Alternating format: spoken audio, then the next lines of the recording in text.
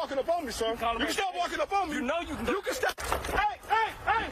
Get out. Get out. Brother, what you doing to me, bro? Get out, man. Are you serious, bro? Get out. You going to tase me, bro? A Fulton County Superior judge will soon decide if a community activist can move forward with his suit against the City of South Fulton and one of their former officers after that encounter you just saw there. We first showed you that encounter back in January of 2021 when community activist Marcus Coleman drove up on a bad accident. Coleman ultimately filed suit against that officer. Fox 5's Angelique Proctor was in court today as the judge heard from both sides. Angelique? That's right, Russ. It's hard to believe it's been since January of 2021. But community activist Marcus Coleman filed suit saying not only was he assaulted, but that he suffered emotional distress. You can stop walking up on me. This video shows what happened when community activist Marcus Coleman got out of his car and asked then South Fulton police officer Solomon Muhammad why no one was directing traffic at a bad accident on Roosevelt Highway and Ricky Hill Road. The two had words, and the video appears to show Officer Muhammad tried to slap Coleman's cell phone from his hand. You can stop walking up on me. You know you can go. You can stop. Hey!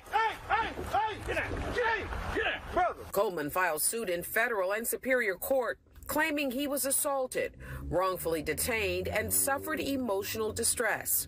South Fulton police suspended Solomon for 3 days for violating department policy. Infliction of emotional distress. Attorneys for the City of South Fulton argued Tuesday that a federal judge has ruled Coleman was legally detained. They asked Fulton County Superior Court Judge Jane Barwick to follow the federal judge's opinion. We believe that Mr. Coleman cannot argue that he was wrongfully detained, that he cannot argue that he was the victim of assault and battery.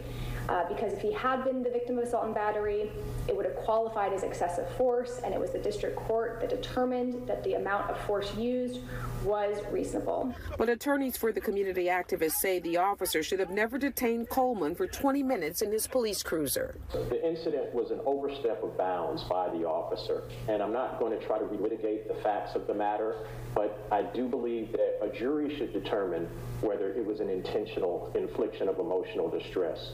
It was definitely assault and battery. It's clearly shown on the video.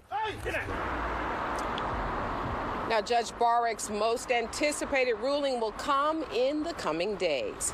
We are live in downtown. Angelique Proctor, Fox 5 News. All right, we'll be watching for that. Angelique, thanks so much.